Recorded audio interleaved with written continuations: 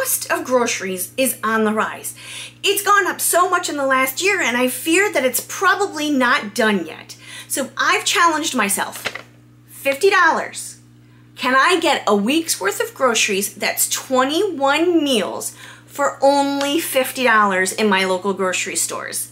Come along with me and I'll show you what I've cooked, how I've done it, and how much everything costs. I did want to start this video out by letting you know that I went to Aldi and I went to Walmart, and I also picked up a couple of loss leaders at my local grocery store. This $50 plan's intent was to feed my family of 4 for $50 for the week. If you are a single person or a small family or a family with children, you might be able to stretch this $50 up to a month's worth of meals if you don't mind eating the basic same things that we got. It's very important that you utilize the things that you have in your pantry already. I'm going to throw the prices up for the bratwurst and the can of peas, both from Aldi. A couple of cans of tuna, and a cream of chicken soup, a can of cream corn, some sauce, and a thing of sour cream. Now the chicken was $10.74, but cheaper than a whole chicken. Some frozen veggies, one of the mixes for $1. That's going to be the pumpkin muffins and brownies, because everybody loves a little chocolate. Another mixed vegetable for the soup. My good deal on a full pound of bacon, and my good deal for eggs. A package of ground beef, also on sale.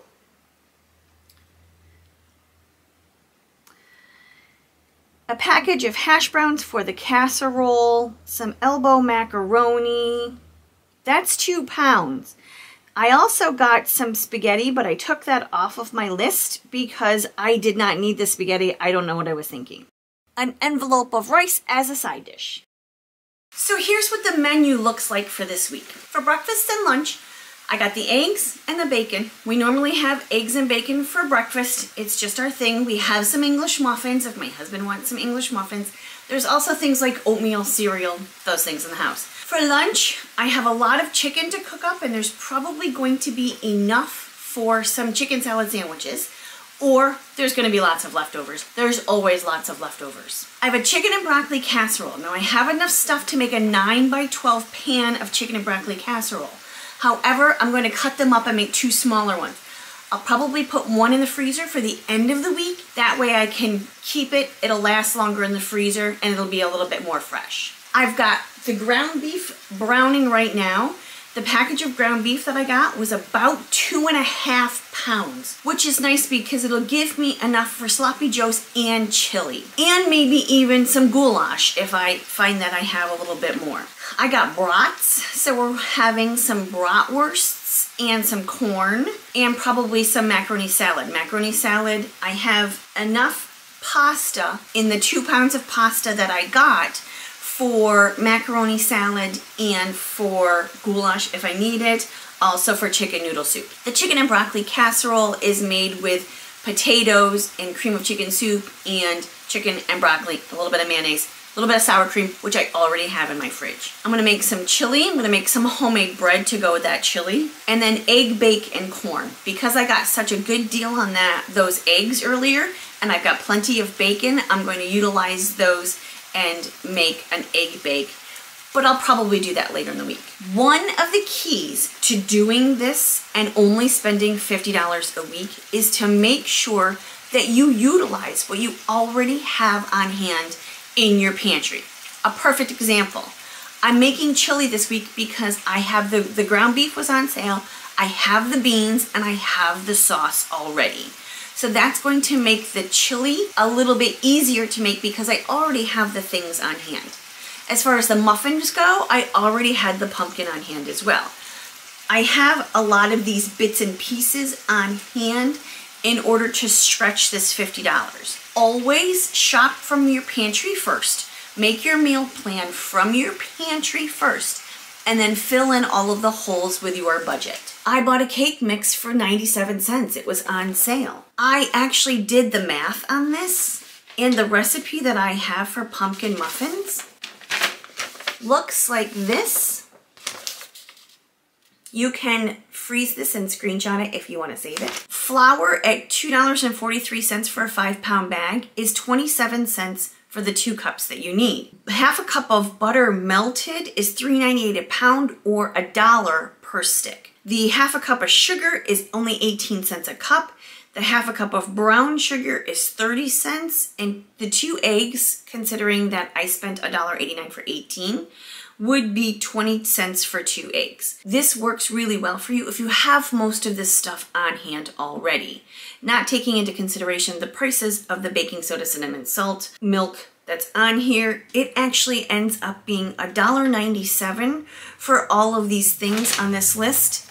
This is going to save me time and maybe a little bit of money if I had to go purchase all of this stuff. And because I want to save a little bit of time, I already have the pumpkin on hand. I don't need to buy it. I'm going to go with this for my muffins. I'm also going to batch cook a bunch of stuff today. Because I'm not a huge fan of cooking every single day, I'm going to batch cook the 2 casseroles. I'm going to batch cook the chicken and ground beef today for the chicken noodle soup, the sloppy joes, the goulash, and the chili, and the barbecue chicken on a bun, and have them ready for this week.